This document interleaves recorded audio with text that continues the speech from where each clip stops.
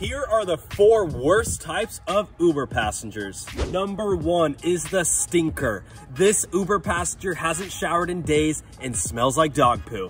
Number 2 is the creepo. This Uber rider will hit on you, ask you for your number, and try to hang out with you. Number 3 is the meanie.